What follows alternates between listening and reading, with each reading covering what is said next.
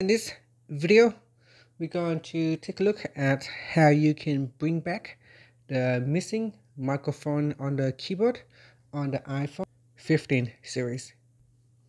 Now first, let's go back to the home screen by swiping up at the bottom of the screen. On the home screen, tap on the settings. Then in the settings page, we scroll down and then tap on General. Next, scroll down and tap on Keyboard.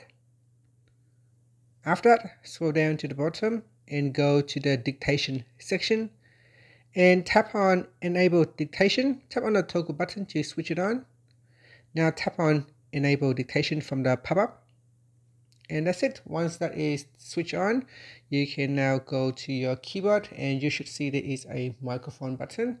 And if I switch it off, so here if I go into settings and turn off dictation, you can see my keyboard will now doesn't have a microphone icon.